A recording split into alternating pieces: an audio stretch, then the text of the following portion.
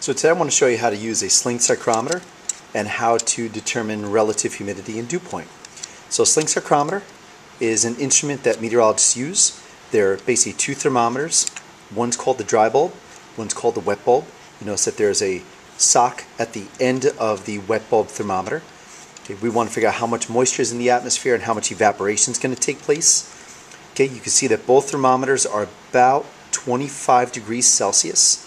What I'm going to do for the wet bulb is I'm going to take a beaker of water, I'm going to submerge the sock into the water. Okay, now evaporation is going to be a cooling process here.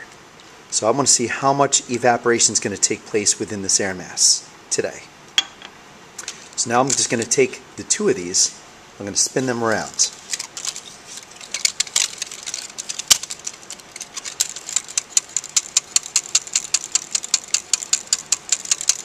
Now the spinning increases the wind. Wind ultimately will cause evaporation to happen at a faster rate. The faster evaporation, the more cooling on the wet bulb.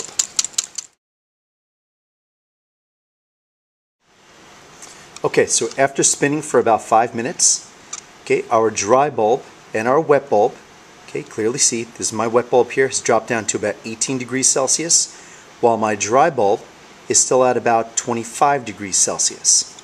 Okay, what you're going to do is you're going to take your dry bulb and your wet bulb and you're going to subtract them. And that's going to give you your wet bulb difference. In this case we have a difference of 7 degrees.